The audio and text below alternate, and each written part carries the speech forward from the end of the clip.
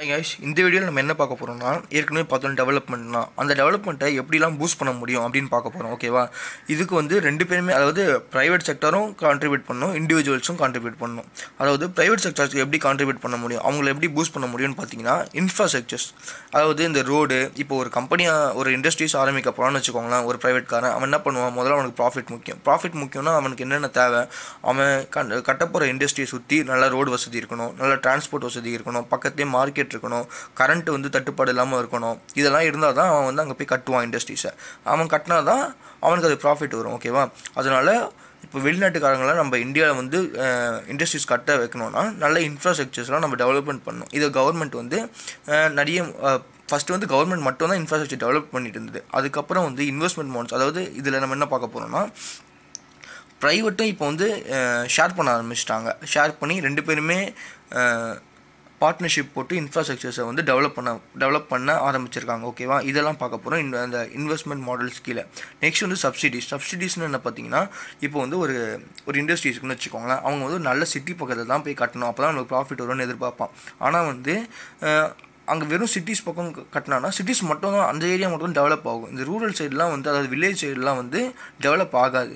சரி, அங்கே என்னடா பண்ணணுன்னு பார்த்தா அங்கேயும் இப்போ ஒரு இண்டஸ்ட்ரீஸ் வர வைக்கணும்னா அவனுக்கு கொஞ்சம் லாஸ் ஆகும். அதாவது லாஸ்ன்னு சொல்ல முடியாது, இங்கே ப்ராஃபிட்டோட அங்கே ப்ராஃபிட் கம்மியாக கிடைக்கும்.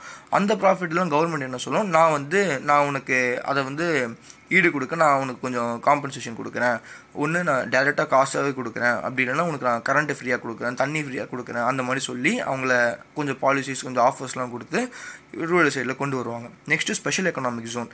இந்த மாதிரி ஏரியானா நம்ம இந்தியாவிலே தனியாக ஒரு செக்டரை பிடிச்சு எடுத்துகிட்டு ஏரியா எடுத்துகிட்டு அந்த இடத்துல வந்து நீங்கள் இண்டஸ்ட்ரீஸ் பண்ணிக்கலாம். அந்த இடத்துல உங்களுக்கு கரண்ட் ரேட்டு கம்மியாக இருக்கும், உங்களுக்கு டிரான்ஸ்போர்ட்டேஷனும் பக்கத்துலேயே இருக்கும், அதே மாதிரி அங்கே கொஞ்சம் கம்மியாக ரேட்லேயும் கிடைக்கும், அங்கே உங்களோட டேக்ஸ்லாம் வந்து கம்மி பண்ணி தரும் அப்படின்னு சொல்லி தனியாக ஒரு செக்ஷன் ஏரியாவை பிரித்து அங்கே இதெல்லாம் பூஸ்ட் பண்ணுறதுக்காக பண்ணுவாங்க.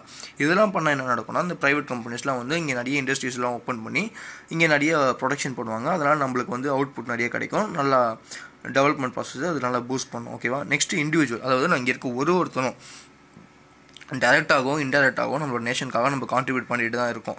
டேக்ஸ் கட்டுறதுலேருந்து நம்ம உழைக்கிறதுலேருந்து எல்லாத்துக்குமே இந்தியாவுக்கு வந்து டெவலப்மெண்ட் கான்ட்ரிபியூஷன் பண்ணிட்டு தான் இருக்கும். இது எப்படி பூஸ்ட் பண்ணலான்னு பார்த்தீங்கன்னு வச்சுக்கோங்களேன், நம்மளுக்கு ஒரு நல்ல எஜுகேஷன் கொடுக்கணும். இங்கே இருக்க ஒரு சிட்டிசனுக்கும் நல்ல எஜுகேஷன் கொடுத்தாலே அவன் நல்லா யோசித்து நல்லா வேலை செய்வான்.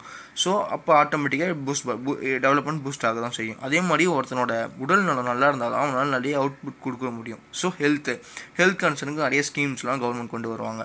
Next skill development.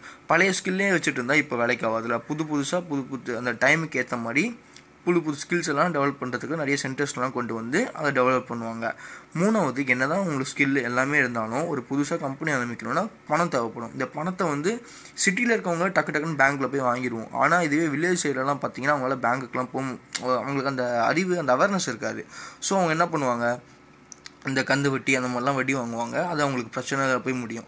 So financial inclusion ஒரு ப்ராசஸ் கொண்டு வந்திருக்காங்க. அதாவது ரூரல் சைடில் நிறைய வில்லேஜ் கொண்டு வந்து மக்களை வந்து நிறைய பேங்கிங்கில் மக்களுக்கும் பேங்க்குக்கும் நல்ல குட் ரிலேஷன்ஷிப் கொண்டு வரதுக்காக லோன்ஸ்லாம் ஈஸியாக யார் வேணால் லோன் ஈஸியாக வாங்கலாம்.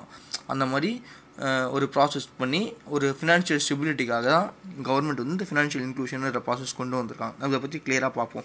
இந்த எஜுகேஷன், ஹெல்த், ஸ்கில் டெவலப்மெண்ட்லாம் சொல்கிறோம்ல, இதுக்கு இன்னொரு பேர் என்னென்னா ஹியூமன் கேபிட்டல். அதாவது கேபிட்டல்னால எக்கனாமியை பொறுத்த வரைக்கும் பணம் தான்.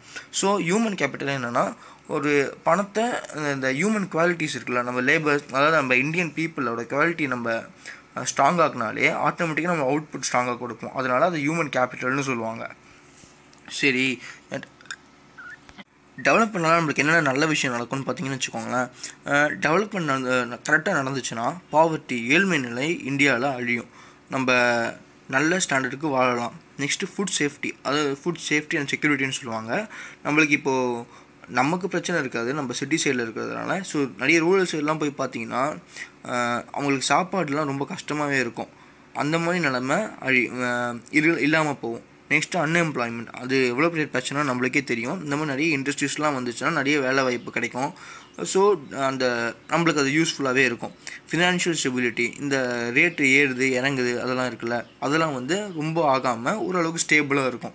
Next equal distribution. ஒரே இடத்துலையே வந்து இந்த பணம் சம்பாதிச்சுனா ஒரே இடத்துல தங்கிடாது, அது வந்து கரெக்டாக எல்லா இடத்துலையும் கரெக்டாக டிஸ்ட்ரிபியூட் ஆகும். ஸோ எல்லாருமே ஈக்குவலாக டெவலப் ஆகலாம். நம்ம இப்போ பார்த்தது இது வரைக்கும் பார்த்தது என்னென்னா, ஒரு டேர்மும் உங்களுக்கு சும்மா ஒரு ஜென்ரல் ஸ்ட்ரக்சர் மட்டும் தான் நான் சொல்லியிருக்கேன். இதில் இருக்க ஒவ்வொரு டேர்மும் நம்ம படிக்க போகிறோம். அதுக்குலாம் டீப்பாக படிக்க போகிறோம் இனிமேல் வரப்போகிற வீடியோஸில். இது இப்போ நீங்கள் நியூஸ்லலாம் பார்த்தீங்கன்னா இதெல்லாம் இந்த வேர்ட்ஸ்லாம் அங்கங்கே லைட்டாக உங்களுக்கு எடுப்படும். ஸோ இதெல்லாம் நீங்கள் வந்து எங்கே நீங்கள் லிங்க் பண்ணி பார்த்துக்கலான்றதுக்காக மட்டும்தான் இந்த ஜென்ரல் ஸ்ட்ரக்சர் சொல்லியிருக்கேன் நான். இதுக்கப்புறம் வர வீடியோஸ்லாம் நம்ம பக்காவாக பார்த்துக்கலாம். எங்ககிட்ட ஏதாவது ப்ராப்ளம் இருந்துச்சுன்னா அதை நீங்கள் கமெண்ட்ஸில் சொல்லுங்கள். நாங்கள் முடிஞ்ச வரைக்கும் சரி பண்ணிக்க பார்த்துக்குறோம். தேங்க்யூ.